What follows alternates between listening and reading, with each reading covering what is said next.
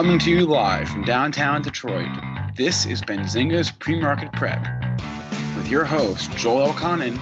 This is a volatile puppy here, isn't it? And Dennis Dick. I'm bidding a penny. I will buy the stock for a penny.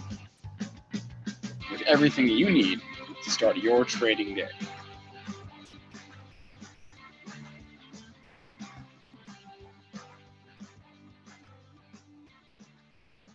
Good morning, everybody. Welcome to this Monday edition of Benzinga's PreMarket Prep. Spencer Israel, Joel Elconin, and Dennis Dick with you. Busy Monday morning, so I thought we'd be talking about the Mexico tariff headlines over the weekend. Then we will. We have a lot of individual news to discuss as well, especially in M&A land. So we had the Raytheon UTX deal over the weekend. This morning we're getting a big acquisition from Salesforce, potential acquisition in Shutterfly, TLRY's in the news, AMD's in the news. So a lot to discuss on our show. And then our guest, a great one, Whitney Tilson, Empire Financial Research famed hedge fund manager. He will join the show at 8 to 35. Talk about why he's bullish Amazon, Google, Facebook, and LL, and why he is bearish Tesla. That'll be in about 35 minutes or so. Joel, what's happening here overnight?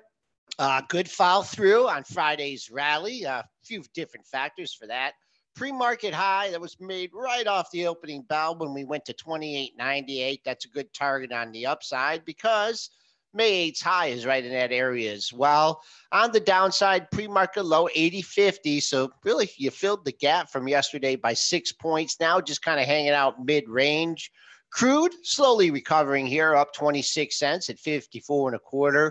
Gold giving it back, down 15.80 at 13.30.30. Silver, it sniffed 15, but down 32 cents at 14.71. And quiet weekend for Bitcoin here. I have it just trading basically unchanged here, just hovering at 8,000. So let's say bring in Triple D. Triple D and I were working over the weekend with Jeremy, and we made a birthday video for Yvonne. And Yvonne, I hope you enjoyed that video. We had fun doing it. Happy birthday. And I know your daughter Robin's hanging out in the YouTube chat, so we wanted to give you another shout out on that. And Triple D, your head on a swivel there. Head on a swivel. Happy birthday, Yvonne. 7 years old over the weekend. One of our great listeners there. We appreciate everybody who's listening to PreMarket Prep every morning. I will tell you, this has been one of the busiest mornings that I've seen in a long time. And it started for me just after 4 in the morning when my daughter, 2-year-old daughter, decided that she was going to be awake for the day. Me and my wife fought in bed for a little bit. We tried to get her to sleep just between us, and she would have none of it. I finally just threw in the towel. We basically just wait out each other. Sometimes my wife gets up, sometimes I get up. But I finally just threw in the towel, and I got up with her at 5 a.m. So I'm laying on the couch until about 6:30 when I got to obviously wake up my wife and go to work. So sit at my desk. I was a little bit late today getting to the desk, so logging in. I had an internet issue, so I had to reset my modem and get all that figured out. Finally get logged in at about 6:55, trying to buy stuff, obviously, and get some orders out there because we've got movement here in the S&Ps. We know the Mexico deal. I already was well aware of the UTX-RTN deal. So just getting my wits about me, and 7 o'clock rolls around, and boom, 7 a.m. news, data to be acquired by CRM. I'm like, holy cow, trying to get my wits about me. And I'm like, okay, that's huge, obviously. So I know I'm not going to get a piece of data that's going up instantly there, but I'm running, cloud. Okay, thinking cloud right away. What can I buy? I was able to get some Twilio. I think 145.25 is what I ended up getting. I just missed the 145, bought some 145.25. Go to the Splunkster, nothing to be had. Go to Now, nothing to be had. So I'm like, okay, so riding the Twilio. I'm like, don't worry about that. Then I'm like all my other overnight positions as well. So I go to CRM, then look at that. I was like, I should short CRM. I'm like, oh no, it's down $3. I'm not going to short it down $3. And then I move on. I'm looking for more cloud stocks. Then I look at my overnight portfolio. And I'm like, oh my goodness, I'm long CRM. That's a horrible thing. So you have a lot of positions when you don't even notice that you're long CRM. And at this point, it's down $6. So I'm like, okay, nothing I can do. Got to eat that. Sell it down $6. So I'm out of CRM. But my Twilio position was a lot bigger than CRM. So I was able to actually make the money back more than that on the Twilio long, which I'm now out of. So it was safe to say, it was a busy first hour for trading after being very tired. So I'm very tired, a little bit cranky, but I'm alive. That's my story. How was your weekend? It was good. It was good. Not clearly, I didn't have quite the Sunday morning that you did, but just the usual, couple swims, hanging out, doing things around the house, and not like I said, nothing like you. But last night, nice move in the S&Ps, able to take a little bit of advantage of that, and now we're just back up, just trading mid-range. So, but the other thing that I just want to make announce that tickets are going fast. Okay. We are up to 90 traders in the traders lounge right Just in the trading lounge. Just in the trading lounge here. How many is in the main room? Several hundred. That's not an issue because it's it's a big room. Yeah, the trading lounge is a smaller room and we're limiting capacity. So we're at 90, and I think the capacity is probably somewhere close to 100. If not at 90. And that's for real. We're not even that's not a joke. So no, yeah, that's meant to be. Have so much room in that trading room. They're more expensive tickets, but that's where you're going to get all access to me and Joel all day, plus Jeremy Newsom and Anne-Marie Band, and everybody else who's lined, Christian Frommer, it's everybody else who's lined up in there. So the main room, we still have lots of room in the main room, correct? Like there's going to be enough tickets in the main room. There will be enough. There will be enough room, but the only room where there may not be enough room is in the trading lounge. In the trading lounge. Yeah. And on the trading floor now. I did talk to Nicole, and we are going to be far enough away from the main room where we won't be interfering with the presentations when we're screaming and yelling out trades and stuff. Talk to her about that. Joel's pretty loud. All right. So remember back, you'd be screaming. Remember back on the bright trading floor, you'd be yelling out the stuff. S&Ps, you'd be yelling levels at us as we're all trading small cap stocks. That didn't care half the time. We're all small cap traders back then. I lived on small caps back in 2000, 1999, 2000, 2001. I was living on small caps until like the tech bubble. And then it was Lucent Technologies. I just lived on Lucent Technologies. But anyways, we digress once again. Let's get to Merger Monday here. We're 7 minutes in. Tell us all this news. I kind of stole your thunder there, Spencer, because I told all the news. But give us some details on these deals. All right. So the data or the Tableau software Salesforce deal that broke at like 7 a.m. on the nose here is when the PR came out. So Tableau is being acquired by Salesforce for $16.7 billion. Each share of Class A and B shares of Tableau will be exchanged for 1.103 shares of Salesforce. It's all stock deal. An all stock deal. So 1.103 is your ratio. Calculate the price between Tableau and Salesforce. That's your big one of today. We, of course, had over the weekend merger of equals between Raytheon, and this is a report from the Journal, I believe, Raytheon and UTX. Merging. Raytheon shareholders will receive 2.3348 shares in the combined company for each new share. So 2.3348 is your ratio between Raytheon and UTX. And the third headline is that Shutterfly may get taken out here. Apollo Global Management is in the lead to acquire Shutterfly. That is a headline from Reuters. Wow. So a lot of M&A here. A lot of M&A. It is an official merger Monday here. So we got a big defense deal. We've got a big tech deal, cloud deal, if you want to call it. And then we have the Shutterfly news too. And then, we've got the crazy IPOs, which are still flying. Pinterest, which I should have did. I talked about twice on the show and never did buy it. And it's been blasting off. It's up here again. But that's, besides the point here. Let's jump over back to the deal that broke at 7 o'clock. That's the one that's really moving a lot of tech stocks and a lot of cloud stocks here this morning. And that is CRM acquiring data. Like I said, right away, I thought Twilio. And you're trying to think so quickly. And like I said, I'm tired. And you're trying to think quickly. And you see the merger and you're processing. If that happens at like 9 a.m. when you got your wits all about you, I'm going to be a lot quicker. But anyways, if I go to the tape, it actually took me about 40 seconds before I bought Twilio. So, and I paid up $1.50. So I'm sure there was some people way ahead of me. I'm sure there were some bots way ahead of me that were paying it lower, but it was a good pickup. But if we look at the other sympathy plays here, Splunk now, SPLK, up $5. You can go to ServiceNow, I think about NOW. It's up. It's only up it's up $5 here too now. You can go Viva Systems, VEEV, That's trading up 7 points here in the pre-market. The bigger guns aren't going to be up quite as much, remember, because they're bigger. But Workday is up $5. Intuit, you could think about. It hasn't traded up at all. But again, they're not coming up. It's the smaller ones that they're probably going to bid up quicker there. We did Viva Systems. If there's any other ones that I'm missing here, think about it. But let's just jump back into the merger. We got a question from the chat there too. Why is it dropping from the highs, DATA? Well, it's got to follow CRM, and CRM is starting to come off. So CRM is now down. All stock deal is now down $7.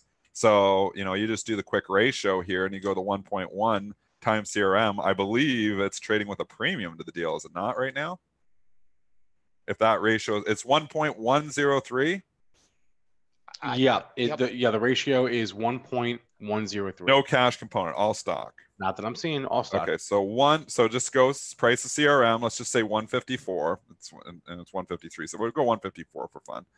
Times the 1.103, and that's going to give you a price of $169.86. Data right now is trading $169. So it's going to now just follow CRM. CRM goes down, data's going to go down. CRM comes back up, data's going to go up. Risk arbs are going to put a discount. Right now, they're only putting about an 80-cent discount in there, which is pretty thin. Maybe they think there's a potential for another, acquire to come in. I don't know who's going to pay, 34% premium on data. I don't know if there is another one, but the risk arbs are not throwing that possibility completely out, or they would give it more of a discount with the time value of money. And Dennis, you're like these sympathy plays and stuff. You're buying them for a trade here. Right? Trade out. I'm already out of Twilio. Okay, all right. I just in and out. Everybody. Who was that said I have the FIFO problem? It's totally true. First in, first out. I wasn't quite the first one in. I was too sleepy to be the first one in, but I was probably one of the first ones out. So I started selling Twilio on the 148 handle. I sold the rest of it before the show started at 149. So I'm completely out of my Twilio position now. Because a lot of times you do get these sympathy pops and you do get these moves, and then there's not a deal on the table. I mean, there's people are thinking the way you're thinking, but I just wanted to make sure that everyone understood that you weren't buying. I'm not putting these in the long-term portfolio because of this. Okay. These are trades. I'm a headline trader, and just to counter, I know Josh Brown, and we respect Josh Brown, great guy. I respect his analysis. He wrote a paper, or he wrote his blog point and said that nobody can profitably trade headlines. He's wrong on that. He's wrong because I've done headline trading profitably for a decade. So there's definitely people who can trade headlines profitably. You got to be quick? Yes. Can you still beat the bots? Sure you can. So I would say if I define my own trading, I do a lot of different stuff, StatHerb, all kinds of fun stuff. But I would say headlines is a good chunk of my money that I make every year, trading the headlines. And am I making the money on data? No, Josh Brown's right. Data's taking off. The bots are all over it. You're probably, as a human being, not going to make the money. But you can definitely make the money on the sympathy ones, because at Twilio, I bought 40 seconds after the deal was announced. And 40 seconds is a long time for me. Usually I can process something and do it in about 7 to 10 seconds. But again, I was sleepy, so it took me a long time. A lot of the other market was sleepy there this morning too. So, there was when the things are still sitting there 40 seconds later. So don't kid yourself. You can make money trading headlines. Is it just going to be a headline trade? Am I just a headline trader? No, there's other strategies. You got to have a whole bunch of strategies, but don't just write headlines off that nobody can make money trading headlines, because it's not true. So we're going to ask about AKAM, Akami. That's not really trading up. Does that really fit into this? I don't have it on my list. I know Akamai Technologies. I trade it. I don't have it as a direct peer, but and give us that site again, Spencer, the Benzinga site that's got all the peers, because that's a great resource. Give us that right now. Quotes.benzinga.com. Hubs is interesting. Hubs, you would think could move with Salesforce, a deal like this. It hasn't yet this morning. Let me see. But quotes.benzinga.com. So if we type in quotes and go to type in data, you can go down here. It's a great resource. Go to related companies. You've got Cadence Design, you've got Twilio, Checkpoint. Wow, this one isn't doing the best job, but Twilio is on there. So you got to tweak this one on. It's difficult with the cloud. It's Zendesk is on there. There's a few. Ring Central. I didn't think of RNG. That one's on there. So it's got a few other ones in there too. We're gonna do a little tweak on that algo, but there's definitely, Trade Desk is trading up, but Ring Central is one I didn't think of. RNG. I would notice that right away too. Most of these though, I trade the stock so much I have them in my head. I have the main ones in my head. It's, at 7 o'clock in the morning when I'm functioning on 3 brain cells, I could still put Twilio together. So Twilio and Splunk and, ServiceNow, and you can get the main ones, and then you got to do a little digging further for the smaller ones, sympathy ones. Let's go over to the defense sector here. Big one over the weekend. We mentioned the UTX-RTN deal, and the combined ticker is going to be RTX on the NYSE. Well, they already got the ticker figured out. They already got the ticker figured out, RTX. There's a conference call later today or right now, actually, I think, to talk about this. But let's talk about implications of UTX and Raytheon. It's a big deal. It's not the kind of premium that, we're seeing in obviously that data deal. This is more of a merger of equals. So if we just take it, it's UTX is obviously going to get, what is the ratio here? Oh, it's a little bit of a longer one here. Give it to me. It's 2.3348. That doesn't make sense though. Wait. Raytheon shareholders are going to receive 2.3348 of the new company. Yes. Okay. And then it's going to form together. So we got to do some exotic stuff to think about. I'll have to go read the press release myself because you can't just go UTX price times 2.33 to get it like a simple process in the data because it's going to be of the new company. Anyways, we'll figure that out. But obviously not the kind of premiums that we were being paid in the other ones. Both stocks are trading a little bit higher on this. They like the synergies. UTX is up $4 and Raytheon is up $13 here. But it's not the kind of crazy premiums. But does this mean we're going to see more consolidation in the industry? Possibly. Lockheed Martin, which would be your acquirer, one of the biggest in the industry. So also NOC. I mean, they're probably going to be the acquirer, and General Dynamics. Those are your big guns. They're all trading higher. General Dynamics is actually bid up $3 here right now. Market's up. But, you got to think, what's smaller. I own Harris in my long-term portfolio, HRS. I wonder if it doesn't catch a bid off this. I'm sticking with it, so don't worry about, I've had this in my portfolio since the financial crisis. I'm not selling it. I have a smaller one too in Canada. It's called CAE. I don't know if it catches a bit off this, but it is a defense stock and is a smaller company. If anybody else has some smaller potential targets that if they think it's going to be more consolidation in the defense industry, let us know. Those are two off the top of my head just because I own them in my portfolio. But again, this isn't getting the buzz. This isn't like a huge premium that we have from the Tableau deal. And boy, RTN, it's hard to say the word was out last week because you had a really strong market. And, it just had a tremendous. Not just following the market. Yeah, just following the market. So follow the leader, in this one and get your ratios correct. Lockheed Martin, the sympathies, that's already up 466. NOC's up 771. So once again, if you're playing these, follow the leader and, see how they treat. I think UTX being up 435. I know it's not a huge merger, but that's kind of bucking the trend of acquiring. It's not really, a true acquisition. If you want to look for resistance in UTX, because that's going to be the dominant stock, I do see a series of highs. It looks like right around the 137 handle. I see a pair of highs and also another high at 138.15. Did get over that in pre-market trading, but let's call 137.5 resistance in UTX. Might as well hit the last one here. Shutterfly, which again I mentioned, not confirmed, but report that they potentially could get taken out here. I don't even see a price. Oh, I do see a price. It could be close to $2 billion, excluding the debt that they have. But if it got taken at $2 billion, what would that price that? Let's go take a look. So the market cap on Shutterfly close. We're gonna have to do some air math here, Joel. So get ready. The close is worth 1.67 billion. So and as much as 2 billion. That's what they said. Sound that great? So that would be up about 15%. So it's up 7%. So that would be like a $55 or $56 price. I don't know. That doesn't sound that great to be paying $52.35 to me on a rumor, unless you think the price is going to be significantly higher than that. That sounds a little bit like I don't think I want to own this one. It's $2 billion, excluding $900 million in debt. Yeah, I think it's a rumor right now, but I'm not paying up on this rumor, so I'm out. Not trading it. I mean, we got a ton of Shutterfly books in our house. Lisa uses it quite a bit. I just, it had its major run up over $90 technically came back, but I just, I've always thought about competition for this company, and they are what they are, pretty much. My wife uses that. Yeah, It's so does Lisa, but she likes the product. Oh, those books are nice. Instead, Yeah, and then what they do them for, like $100 or something, or $50. I don't know. It's fairly cheap. Yeah, but I mean the chart. I mean, it's had a basically 2-for-1 stock split since the middle of 2018. So I think the company just doesn't see a lot of upside for it, and they're going to take a deal here. I wouldn't say it's depressed price, but it's certainly well off the all-time high. All right, let's go to pot stocks. TLRY getting a boost this morning. One of their larger institutional investors is giving them a vote of confidence. They are extending their lockup period by 2 years. The name of the firm is Privateer Holdings.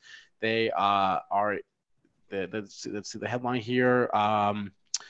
The lockups to be extended for up to 2 years on 77% of TLRY's total shares outstanding. So the more shares, not going to get more diluted here, or it's not actually. They're not going to be able to sell their shares for. They're not going to be able to sell 77% of the company's total shares. Yeah, 2 years. I mean, that's good news, at least short term here. It's squeezing a bit. I mean, does this turn the TLRY story around? I don't think so. I think it's rally still to be sold. I think this thing gets near $50. I think it's a sell.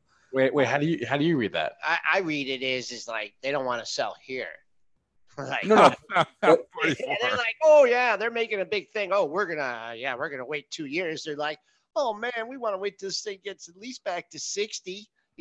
Maybe I could have sold it at 300. This doesn't look like a vote of confidence at all for me. This looks like I don't want to sell it in the hole and get a little news on this. No one's gonna make them sell. All they're saying is we're not allowing ourselves. We're not allowing. They don't want to. Because they know, because everyone's been pressing it ahead of it, right? Knowing that they have the shares, they got the overhang, the stock's been getting pressed. So they think that they come out with this, then it's going to give a relief to the stock. It is. It's trading up $6.44.80. Does this change the fundamentals of the company? Does this change the valuation? It could be worse.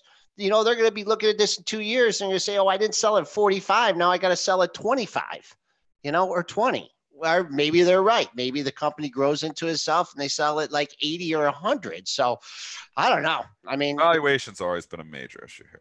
Yeah, 2 years is a long time. A lot can happen, but everyone's like, popping it up. Am I buying the stock up $6 on the fact that someone's not going to sell? When I don't know the reason why they're not. I mean, they're saying, hey, we're going to wait. I don't like this price. Well, do you think if this thing was at 120 that they would be selling, or 140 or 150? Hell yeah, they'd be selling right away. It's the fact that it's down at $40. And if it wasn't for this news today, it closed under $40. So that's just the way I'm looking at it. You can look at the news two ways. That's the way I'm looking at it. And remember, something to keep in mind, just forever, when you think of TLRY, think about the fact that one firm owns 77% of the shares. Just think about that. Just don't forget that indefinitely. Keep that on your radar for 2 years, because that's going to be the case. Could you get their cost basis, Spencer? Oh God, yeah.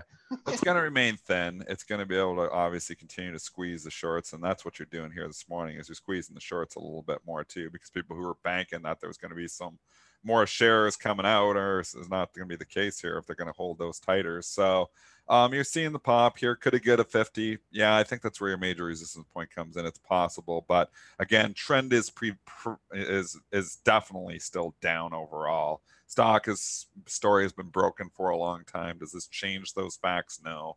I'd be a seller of the pop if I was long. 47.5 is your pre-market high. That's just under your May 22nd high of 48.08. So ahead of 50.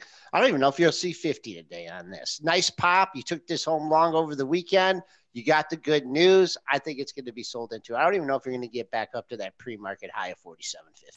Okay, this is a good segue into something I was talking with Joel and Jeremy Newsom about on the weekend here and on the pre-market show with Spencer. Is I kind of look at this beyond me, and I think it feels like it's pulling a TLRY, and in the good ways that I don't think we've had the big pop in it yet.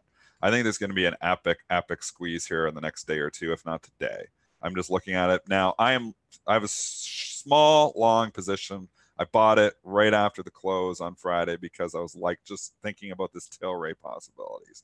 And I don't know if that's going to be the case or not, but this thing was wild on Friday. And I'm not saying I'm a Beyond Meat bull. I think to put everything out on the table, I think when we look at this, 3 months from now, I think it's under $100. It's like a hot potato, though. I think it could pop to 200 before that. So that's what I was saying to Jeremy Newsom on the weekend. So I have a very, very small long position, speculative capital only. Don't put anything in this you can't afford to lose. But I was looking, and I wish it would have opened flat. It's opening up $12 because I was thinking about going and buying the 155 calls. They went off the board at like $3.50. And I'm like, I think they're too slow again, because I think there's a possibility that this thing could just have this rip your face off short squeeze here right now. The locate was never easy, but it's become even more difficult the last 2 days. So I think you're squeezing. I think you could even have the possibility of some buy-ins on this. I think it's like could potentially pull a TLRY and have this crazy day where it goes up like $50-$60. And I don't know if that's today or tomorrow, or, but I just think it's not saying it's going to happen. I'm saying there's the possibility that could happen. So if I was short this thing, I'd be very scared. I have a small speculative long position. I probably will sell that. Maybe, it's up $13 already. I bought this thing. It's, and when you're up 10% overnight, it's hard not to take the profits. But I did sell a little bit in the pre-market before the show started, but I don't know. What are your thoughts here? Does my theory hold water that this could have like a little epic squeeze before this story eventually is over? Anything is possible in this market. If TLRY went to 300, it went from 100 to 300 in like a day. And then I don't think this is doing that. I don't think it's going to 300, but I think it's impossible it could go to 2. What do you think, Spencer? The thing just went from $100 to 150 basically in one day. Why can't it go to 150 to 2? I think that the only way this is a good trade is if you know why you're buying it. Get the hell out before it breaks. And B, you know when your out is. Seriously. Like this is I don't know if I know when my out is. My out's going to be pretty soon. Yes. I'm already up 10% on my Friday night trade. It's hard. The scalper blood in me. No, that's my point. But my point is you're going to sell in an hour, which is probably fine. After the open. I'm probably going to sell. I don't know. It's small. It's such a small position. It's like why peanuts. Would you sell? I have peanuts in this. It's very small. Put a GTC in at 199. I'd love to get 200, but I don't think that's going to happen. I don't know. I just think if I was short this thing, it's like, okay, take, my position's so small, it's meaningless. So, but let's just, I just want to get the chat's thoughts on this too. We just saw stock go from 100 to 150 in one day. It's above, it's up another 13 today here. This stock is right in, it's like feeling like upside capitulation mode. I think it's going to top out in the next day or two. I just think that top could be a lot higher than people think. Don't get stuck with it. My point is there are so many people, new traders, new retail traders who don't have a lot of experience trading, who this is the Bitcoin of now, right? And it's hot and they want in. And they're not going to, and they don't really know why. They just know it's hot. They want to make a quick buck and they don't know when their out is. And as long as you know when your out is and you know why you're buying it, it's a good trade. Even if you lose money, that's an okay trade. If you know why and you know when your out is, that's an okay trade. Even if you lose money, if you don't know the answer to those questions, then that's a horrible trade. I'll just tell you the theory. Don't just buy it and put it in your investment portfolio. That's what I would, say is I think long term. And sorry to cut you off, Joel. That's okay. I just want to be careful with what I'm saying here too. Is like this. I think if you're in at this point, you gotta do it exactly what Spencer's saying. Have an out. Don't just stick this and say, oh, I think this is going to be a $500 stock in a year or two. Because I don't think this valuation holds up. I think it ends badly. And I think it does pull. I think it does the TLRY whole thing. Has this blow off top where the shorts get squeezed out and everybody's out. And then just, slowly continues to leak. And we saw TLRY, it went to the 300 and then it had some chances if you look back at the TLRY chart. But eventually it just leaked. And, people who were buying that thing at 140 or 150 after the blow off top, we know are down significantly. So once this has the blow off top, it's it. So these things usually end in some, I call it upside capitulation. Some people were thinking that was Friday. I don't think it was because now it's making new highs in the pre-market. I didn't think it was Friday night when I bought the stock. So I think there's going to be upside capitulation the next day or two. I think it could be a lot higher than people think. I'm just going to say the thing that Spencer gave, the theory about it's a called stock. These people are in it. They're going to buy the top. I heard the same thing when that thing was at $75, $80 when Andrew Left put his short on and said, Is he still short? You never hear when he covers these things. Yeah. You never hear. He said he was going to 65. I don't know if it went to after that. All I know is I remember I was shorted the day that he was on, and it went down like $8. And I'm like, this is good. And another thing like rallied like $6. And I'm like, this ain't right. This is not acting like a normal left stock. So I don't know. I think what saved me in that is I was going out of town on a Friday and the options were expiring on that Friday. So on that Thursday, I was just like, I'm going to get the hell out of them. And I did. And then, man, oh man, it just went straight up. But, we'll just see. I mean, maybe wait for, I don't even know if you can't even really apply any good technicals to this. No technicals. Yeah. Really. Yep. The only thing I could see is the TLRY chart. And the only reason I thought about it was because TLRY on that first day, can we go back, Spencer, and show the chart from TLRY when it first broke over 100?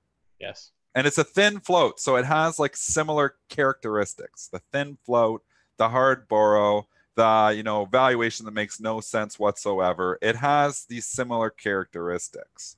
And that second day, was it all in one day? It went from like 100 to 300? One day. It went from 150 to 300, back to 150 in one day. And all one day. I don't think it's going to be that crazy because I don't know if it's that thin. But could it do like a 150 to 200 back to 150 in one day? Maybe.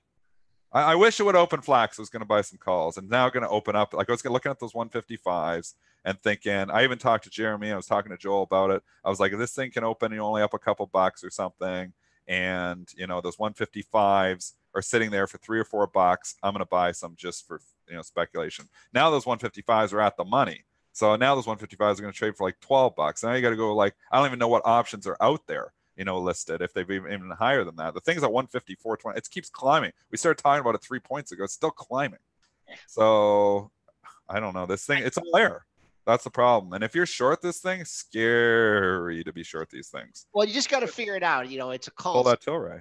It's a called stock, right? And so, the pot stocks were called stocks and they had their run. But what is the entire audience of, potheads that are vegans? So this thing could really, it has uncapped potential here, right? If it's a double called stock. So I don't know. We'll have to find, we'll just have to wait for some kind of technical. What do you like? I don't know what options will come listed. I think the 155, well, you got to go out further if you go out, to the next week. I was looking at this weekend. I think 155 was the biggest option they had as of Friday. We're going to list more, but. All right, before we do the imbalance. The market makers are getting rocked on this, though. Like if anybody, I shouldn't say the market, the market makers hedge themselves, but anybody who's just flat out been selling, naked calls on this thinking like those 105s we talked about on the show before the earnings, they were $5, $4. That was silliness. Yeah, I know. They did. And I wanted to buy it. And I looked down, I was going to buy those 105 calls. I was buying the weekly, so I wouldn't have been participating in this move, but holy cow, that would have been a 10 bagger. So I know maybe somebody did. We talked about it on the show on the Thursday, and I didn't make a trade off of it. I thought about it, but I didn't have the locate on the stock. That was probably a good tell. When you have the locate on the stock, means nobody's going to be able to short the dang thing, and it's going to have these ridiculous moves. When you can't get the locates, these things happen too. So anyways, crazy moves. This thing's already up $15 here this morning again. So I think the blow off top is going to happen in the next day or two. It's just a matter of how high it's going to go. Real quick question here on waste management, Double M. Well, WM, hard to say anything about it, made a new all-time high yesterday. So the numbers I'm looking at, you want to see it get above that 115.42. And if you don't want to pay attention to that high, just see how many more all-time closing highs it can post here. So my main number in that one is 114.36. It's trading red in the session. We'll see who wants out at the mark. Amazon, big day on yesterday, getting followed through today. Don't see much on the dailies. I see like three highs. Let's call it 1845, 1850 is your next resistance in Amazon, potential resistance. And there was another stock I wrote down. Well, we got Whitney Tilson coming up. We'll cover Yeah. it. Yep. All right. So let me bring on today's guest, Whitney Tilson, longtime hedge fund manager, well known throughout the space. Empire Financial Research is his firm right now. And Whitney, are you with us? Good morning.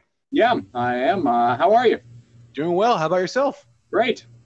And we're just talking about Beyond Meat here. Any advice for anybody who's looking to trade Beyond Meat right now, or buy Beyond Meat, or short Beyond Meat? Any Beyond Meat advice? You're asking me.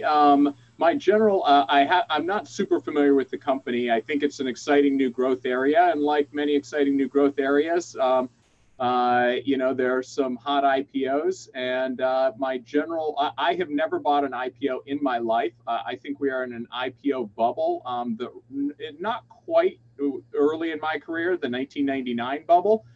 Things aren't as crazy then, but I read somewhere that about 90% of the recent IPOs are money-losing companies, and that's a pretty good barometer for how overheated the IPO market is and how badly investors are likely to get incinerated, and 90%'s pretty much very close to the all-time historical high back in 1999. So my general advice to most people is you're the last sucker at the poker table coming into any of these recent IPOs now, so avoid it like the plague, and go look for established companies that actually have profitability, heaven forbid.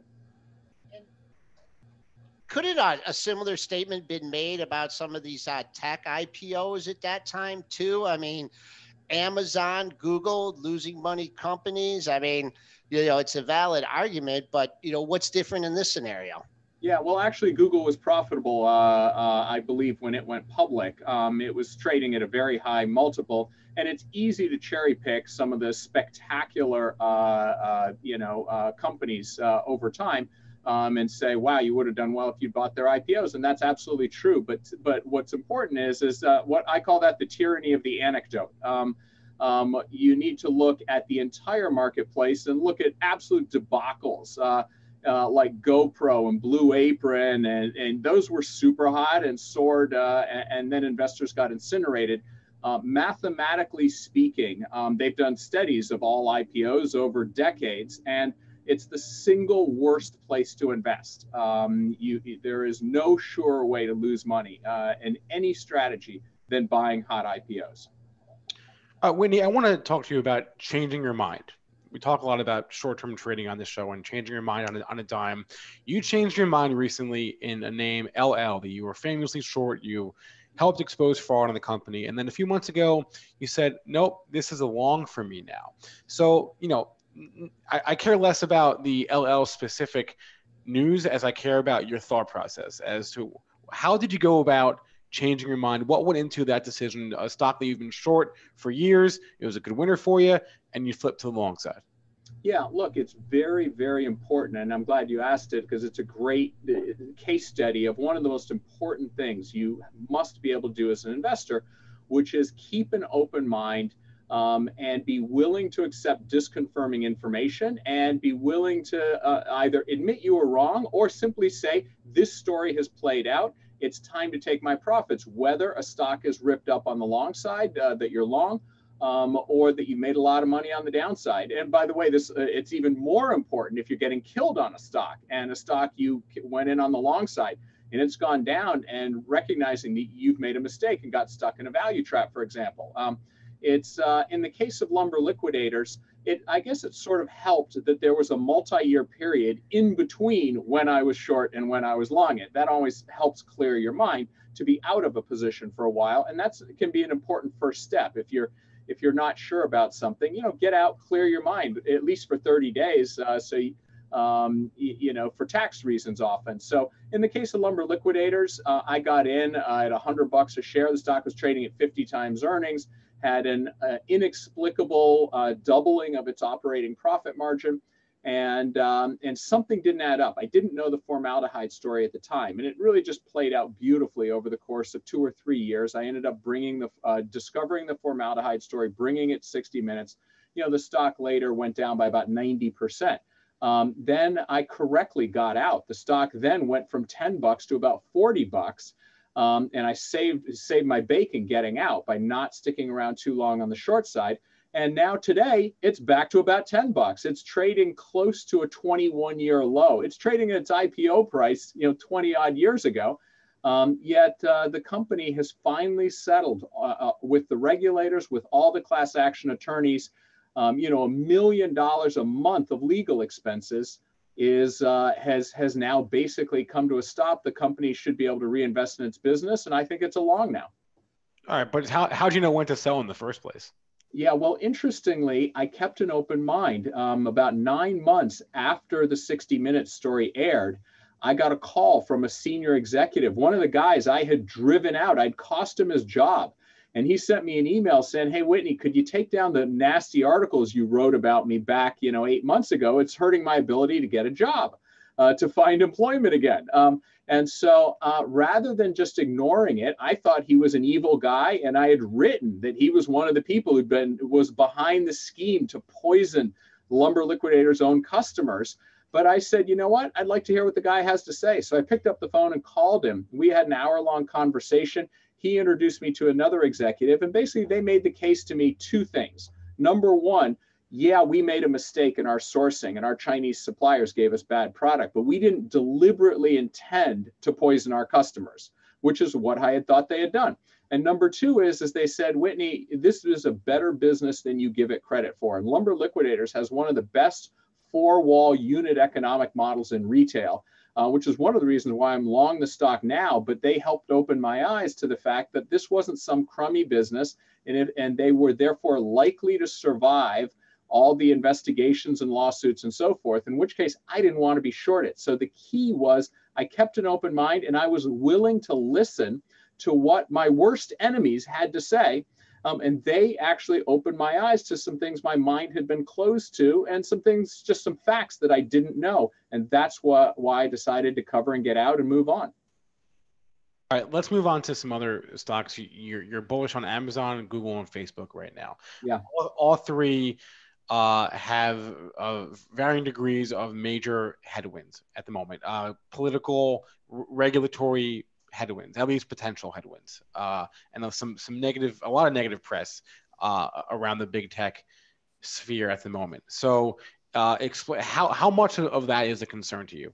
Yeah, look, it's something I'm monitoring very closely, and I think it's very important to distinguish between business headwinds and headline headwinds, and the headlines are real about government investigations and regulatory scrutiny, which, by the way, I think is healthy for these companies. I think, frankly, speaking as a citizen, not as an investor, I think this is super healthy for our society in the way that these companies have accumulated so much power, and in the case of Facebook in particular, have been used to foment genocide in places like Myanmar and Sri Lanka, and manipulate elections around the world. So all this is healthy. The question, though, is the businesses. I'm an investor, and ultimately over a multi-year time period, which is always the time period I'm looking at, I have no opinion on these stocks as a short-term trade.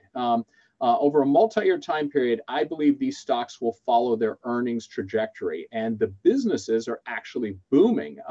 The growth rates, the profit margins, the explosion in profitability at Amazon, for example. Amazon is becoming not just a revenue growth story, it is turning into a real free cash flow story over the next couple of years. And the other 2 companies, Alphabet and Facebook, are just gushing cash and have enormous margins already. So I think the fundamentals here there are incredible tailwinds, not headwinds, in terms of the fundamentals of the business. And that's ultimately over, let's say, a 3 to 5 year time horizon, what will drive the stocks.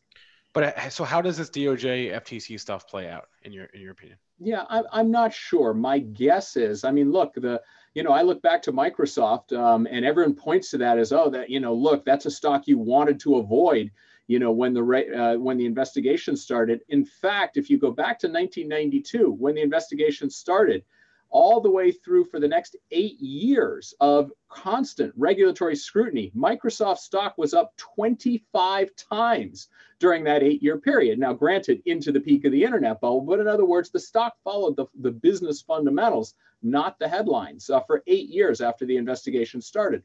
my guess is that these companies will not be broken up, barring President Elizabeth Warren and Democrats controlling the Senate, which I think is very unlikely. So barring that, I think there will be fines. I think there will be significant scrutiny. And that might, reduce the growth rate from 25% to 20% or something. But in other words, there's still going to be incredible growth. These are still going to be dominant companies. And I would point to the embedded options in these companies, which haven't even really started to be monetized yet. In the case of Google, they've got Alphabet, Waymo, and Android, all three enormously valuable franchises that they're barely beginning to tap the profitability. Over at Facebook, you've got Instagram and WhatsApp that they're just starting to monetize. I'm much more excited about monetizing those embedded options than I am concerned about the regulatory scrutiny. So you're banking on the fundamentals and a correspondingly rational stock move. Yes. So that leads us to Bitcoin. Are you following Bitcoin at all? Any of the fundamentals or technicals? Do you have any thoughts on that? Yeah, I don't follow any technicals on anything. The problem with Bitcoin is what fundamentals? I put Bitcoin in a separate category. I know you guys were talking about TLRY and some of the pot stocks and so forth. And I would put those two in very different categories. The marijuana sector is legalization is a trend that is coming around the world. There's going to be increased demand. There are actual companies with actual revenues. Now, they may be trading at ridiculous multiples of those revenues. The valuation may not make sense, but this is a sector that it is possible to do fundamental research. And in fact, I've done quite a bit of research on the sector.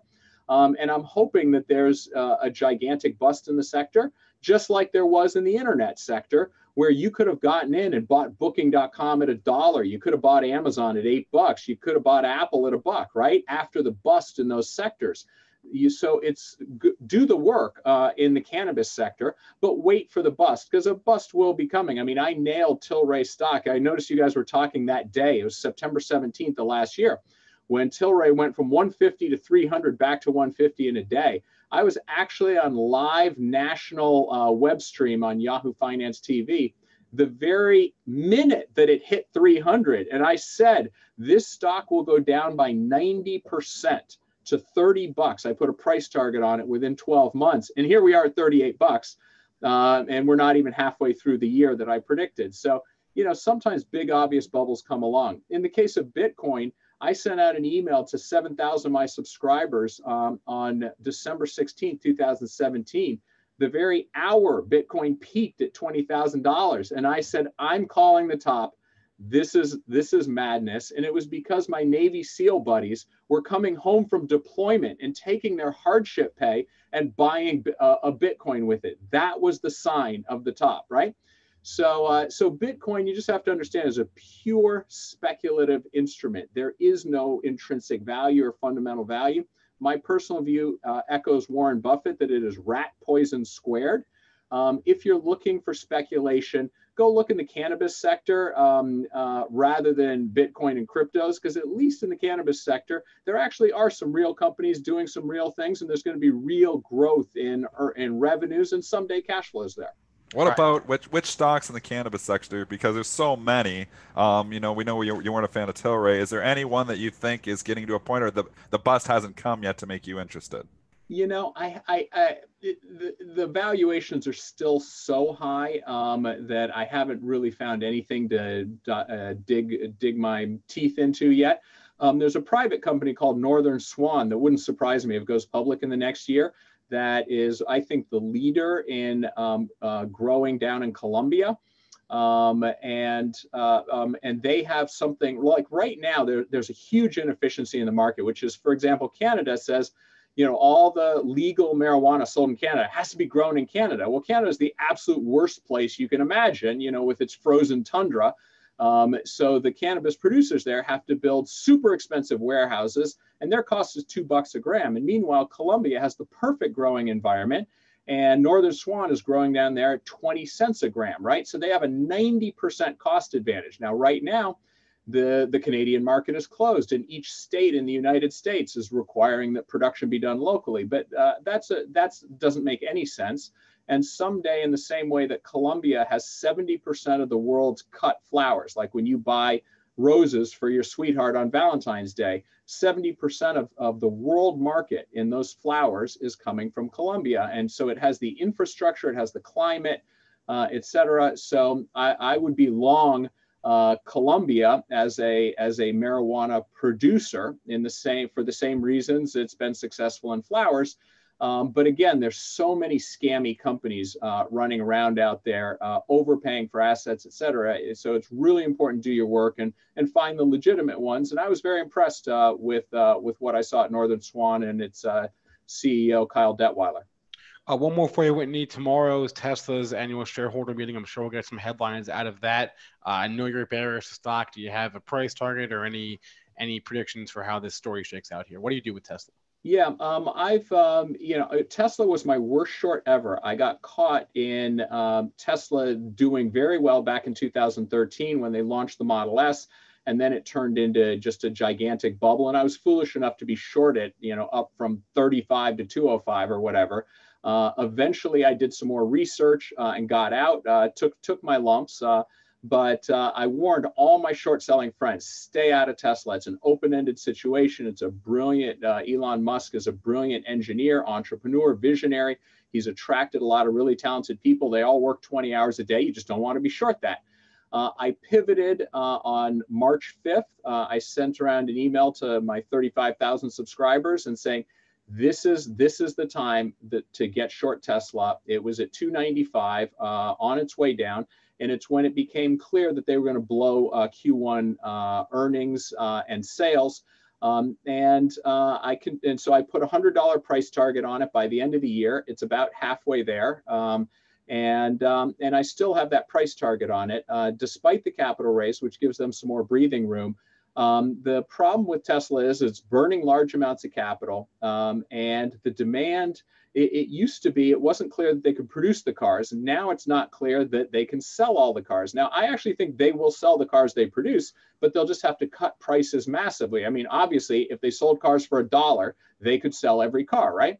So I think that there's been some bullishness in the stock in the past couple of weeks because the sales numbers are actually picking up. They're still going to blow their guidance of 90 to 100,000 cars. My best estimate is a little over 80,000. So it's still going to be a big miss in Q2. We're almost finished with Q2 in the next couple of weeks, by the way. So the numbers are pretty up to date.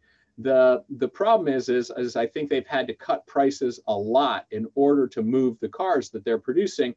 And so it's going to be another terrible quarter burning through in terms of profitability. They're going to burn through an awful lot of cash. And I'm looking at sort of a distressed financing later this year. I don't think the stock goes to zero because there are people like Larry Ellison and others who just believe in the story. So they'll probably raise the capital and avoid bankruptcy and a zero on the stock. That's why I put a $100 price target on it, not zero.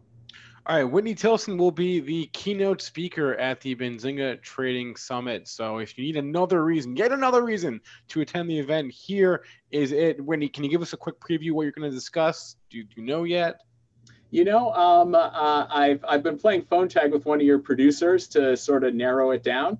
But you can probably expect some of the same commentary I've just given you here. I know your Benzinga audience likes things that are moving, like the cannabis sector, like the cryptocurrency sector, like Tesla stock, and so I'll probably I'm accustomed to being the skunk at the garden party with my skeptical views and I think I respect Benzinga for inviting someone like me to come speak and to come, warn people about the dangers of speculation. I started investing in the late 90s at the tail end of a 17-year bull market. And I got value investing religion in the nick of time because people like Warren Buffett and Seth Klarman and Joel Greenblatt and people, they taught me and gave me some words of advice. And so I intend to pay it forward to your audience. All right, Whitney Tilson, Empire Financial Research is the name of his firm right now. Like I mentioned, he'll be at the Benzinga Trading Summit June 20th. Whitney, thanks so much for the time today, and we'll see you there. My pleasure. All right. All right, Joel, 8:54 here. Where we at? Well, we had Trump on TV, right? We did, yeah. He's still there. He's still talking, isn't he? Still talking. Woo. He talks. Yeah. He was supposed to come on our show next, wasn't he? Did you confirm? I'm lined up. Is he the next guest? Well, confirmed with Miss Sanders, but I tried to. She didn't get back to me. So I don't know if he'd want to come on our show. We're just hanging on to these gains. We're up 13.5 handles here at 28.8850. Just a number that's just coming out to me, derived from the market, is mid-range on the session. So that's going to be your key for me. Mid-range comes in at 89.25, 28.89.25. On that last bump, we got to 91.25. So let's call it 28.90, key to more upside. Coming back on the downside, not much until you get to that pre-market low of 80.50. Did we miss? Let's just talk those S&Ps for a second, though. This was an incredible rally last week. I mean, put it in perspective. We rallied 5% here in a week. If you're coming in here and buying stocks now, so late to the party. Like I was saying, I bought a couple things in my long-term portfolio. I went that one day, just kind of diving in and seeing what, and I bought some Square, I bought some BOT Zebra, I bought some emerging market ETFs just because I thought it was getting overdone. I put that in the long-term retirement account. Trading wise, obviously, you're always buying and selling, but we just had Whitney Tilson on. It was an excellent piece. Thanks for getting him on. And it's so good because we are a trading show and we talk short-term trading a lot. And I was just talking about Beyond Meat, and this thing is crazy here right now. And we like to trade and we like to do a little bit of speculation, but you have to be careful because when you're doing speculation, it's a completely different story. These kind of stocks are not meant for your long-term investment portfolio. These types of stocks are meant, if you want to trade, you're trading with money you can afford to lose. Like I said with Beyond Meat, I have a small speculative long, and it's speculative capital, money that I can afford to lose. If this stock went to zero, I'm going to be okay. So never put anything in any of these stocks that, are crazy like this that you can't afford to lose. But with that being said, it's important to, put, investing hat on here now too. Do I want to be buying the S&P in my long-term portfolio after just rallied 5% last week? No, you're doing it backwards. I mean, if you were nervous and maybe you were over, weight, maybe you were long too much, it's giving you another chance to, get out of some stocks then. So because we are right back up here, we're 2-3% off the highs now after getting, the majority of May's losses back. So it's giving you a chance to lighten up. And I think if you're buying stocks now, I think you're late to the party, at least, and long term, you're always, if you're doing dollar cost averaging and doing everything, that works. But, trying to time the market's always tricky from a long-term investing standpoint. That's why when we get significant pullbacks, that's usually when I nibble at my long-term portfolio. And obviously, like a stock like Square, I was able to buy last week at 63, at 69 here this morning. So, I mean, buying when everybody else is selling is the Warren Buffett approach. And I think that's a better way, at least from an investing standpoint. And Des, you were pretty funny last week when we were speaking on the phone, and maybe it was before last week, and the market was going down. You're like, I'm doing great trading, but my portfolio is getting killed. Long-term investment portfolio is getting rocked. And I said, well, lighten up, and you go, but I'm underinvested.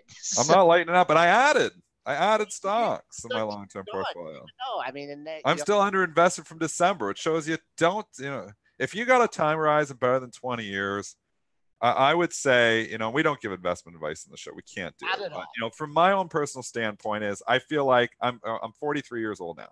I probably have a good, trading's a hard job. So maybe it's, you got 15 years left of trading. If I've been doing it 20, you think 35 and out. So maybe I'm only going to trade another 10 or 15 years. My eyes, with the glaucoma thing I got going on now, you don't know.